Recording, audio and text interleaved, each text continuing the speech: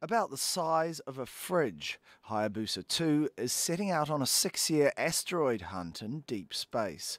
The $260 million spacecraft uses novel ion engines, a system which uses electricity to accelerate gas particles.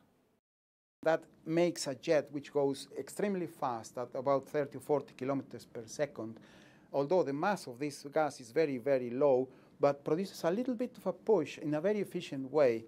And that's enough to really steer the spacecraft along the orbit. And Hayabusa 2 has a long way to go, more than 5 billion kilometres. 2.5 years into the mission, the craft is expected to catch up with Asteroid 1999 JU-3.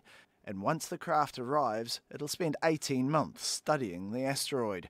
Experiments include dropping tiny rover robots onto the surface.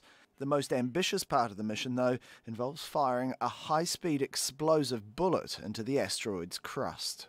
And it's going to produce a crater, and it's going to produce a puff of material, a kind of ejecting material out into space, which is going to be collected by these instruments, and part of that cloud is going to be brought back.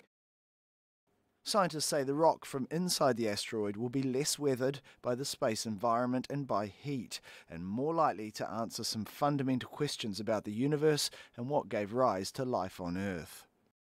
A previous Japanese mission managed to bring rock fragments from another asteroid back to Earth in 2010. That mission had some problems, but if Hayabusa 2 works as planned, it will return pristine asteroid samples to Earth in late 2020. Tarek Basley, Al Jazeera.